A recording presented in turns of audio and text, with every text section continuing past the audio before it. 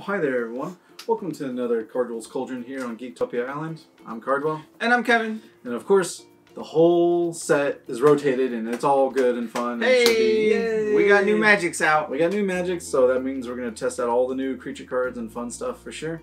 But before we do that, go ahead and remind you that we do have a Patreon. It only takes $1 to support us and send us some love, and we love you very much for it.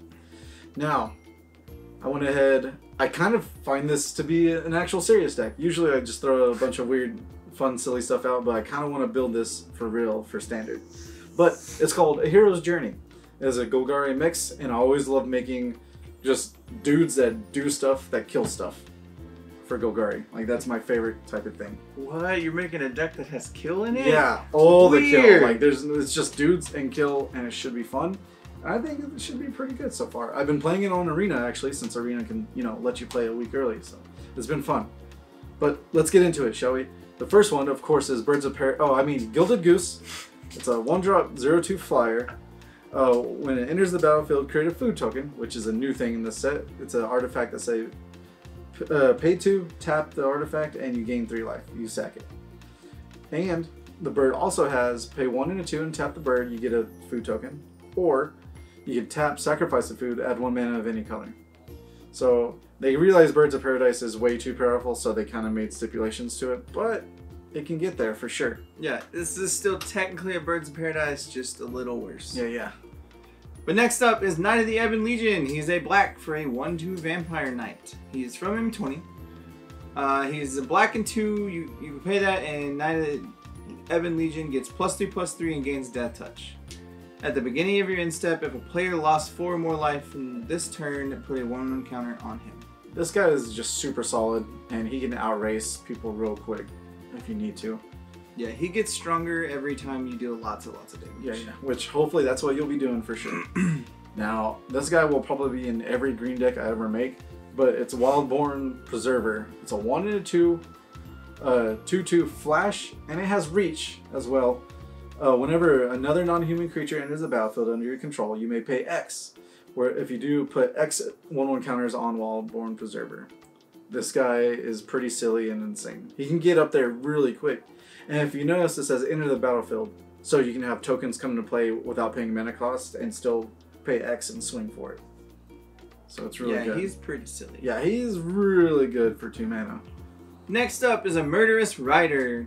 Of course, and it is one of the adventure cards, so essentially it's 2 different cards in one. Yep. But it's only that in your hand, and I'll explain that in a second. But he's a Murderous Rider. It's a zombie knight, so he's a 2/3 lifelink. When he dies, you put him on the bottom of your owner's library. Yep. Or if he's in your hand, you can play him as Swift End as an instant in adventure. So 2 black and 1, destroy target creature or planeswalker. You lose 2 life.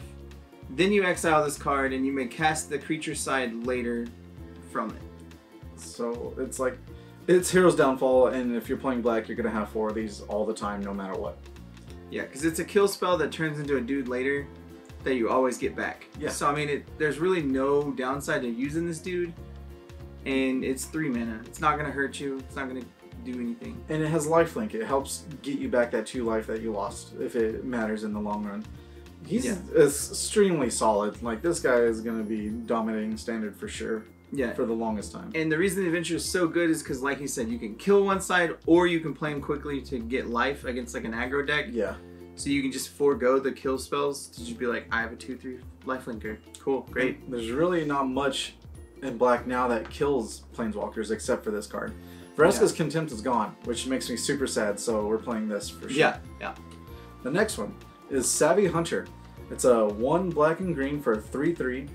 When it attacks or blocks, create a food token. I think this guy is extremely good. Just solid body for the cost. And it has an extra thing of sacrifice 2 foods, draw a card. Yeah, thanks. Like Gilded Goose, and you attack once and you draw a card, and it helps you just keep recycling for sure. Yep. Next up is one of the final bosses that you go on your hero's journey, the Questing Beast. Or it can be a partner. I don't know how you want to do it. Yeah. But it's 2 green and 2 for a 4/4 with Vigilance, Death Touch, and Haste. Because why not? Yeah, why not? It can't be blocked by creatures with power 2 or less. Okay. Combat damage that will be dealt by creatures you control can't be prevented. Yeah. And then whenever he deals combat damage to an opponent, it deals that much damage to the target planeswalker that player controls as well. So it has everything. Yeah, you just get to kill whatever you want, however you want, easily. And I've noticed that there's not many people are playing really big creatures because this guy just immediately swings in and punches a dude and punches Teferi and punches any other planeswalker in the face as they're doing damage. It's completely insane. This card's super good. It has Death Touch and Vigilance, so you can just be like, I can swing the turn I play it and still have a blocker with it to kill whatever you want. Exactly. Whatever needs to happen. This dude's disgusting. It's extremely, like... That's why it's legendary, but it's going to die and you're going to be killing dudes. And it's just... It's the main reason why I wanted to build a deck like this, because it's just a solid 4-drop. Insane. And another little enemy you have to go on your journey is Wicked Wolf. 2 and 2 green.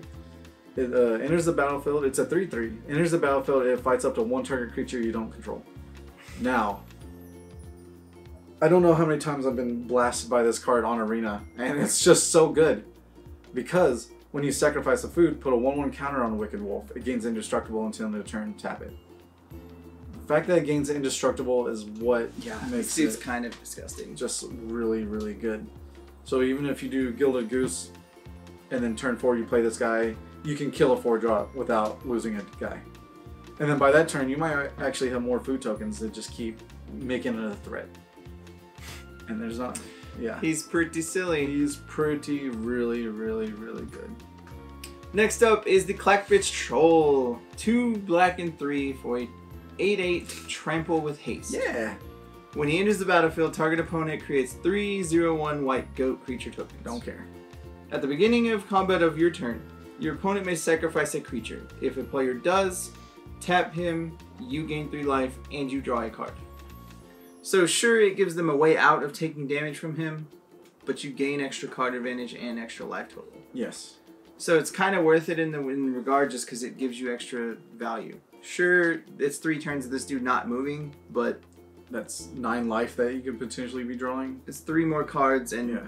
Even if they sack those 3 goats, you still get the ability to be like, I have an 8/8 vigilant or an 8/8 trample haste, so some point this dude's gonna hit or just be a threat for you forever. Yeah. If he didn't have haste, I wouldn't use him. But he's an 8/8 with haste and trample.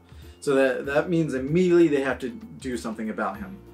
If they kill him, sure, they have little blockers, but all your dudes, some of them have trample, and you're just gonna kill them anyway.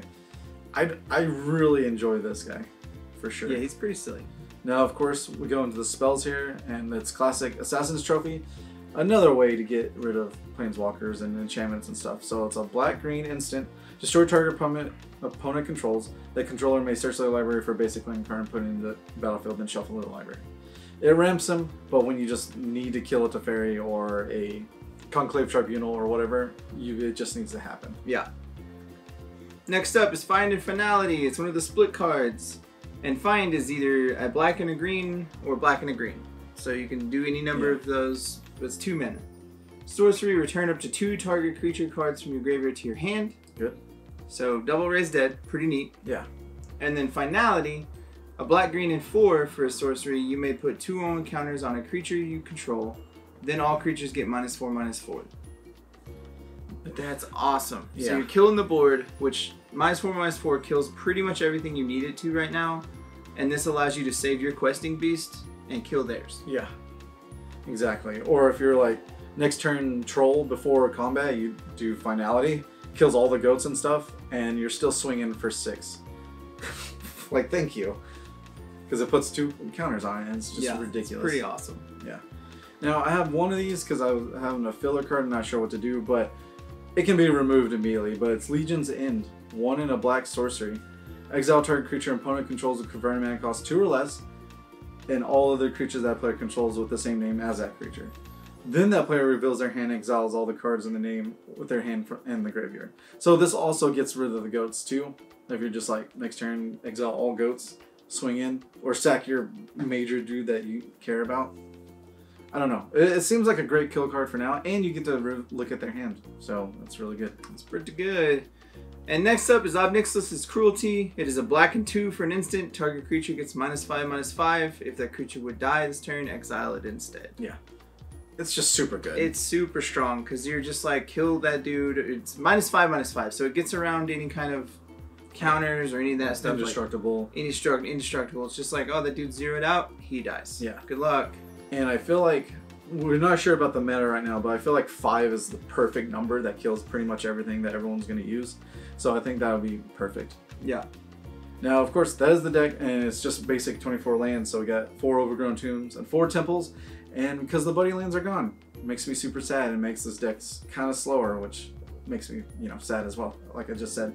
But, and then just forests and swamps. At the moment, we don't have on-roll mentions that we usually do because I'm not sure what's going to happen. But, of course, with black, you just put in discard for control. Yeah. That's what you just really need to do. Besides that, all these creatures are solid in their own right by themselves. Every of them can do a great top deck, and you got a bunch of kill just to swing in and go for it.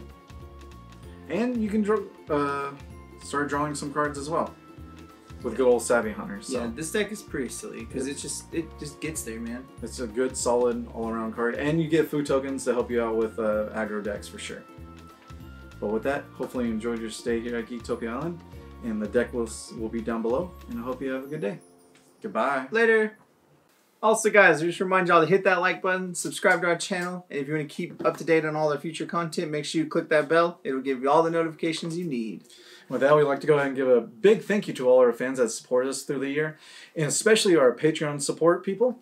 We do like to give a shout out to our Mythic and Above supporters, and that would be Dwayne Higgs. Thank you very much. We love you.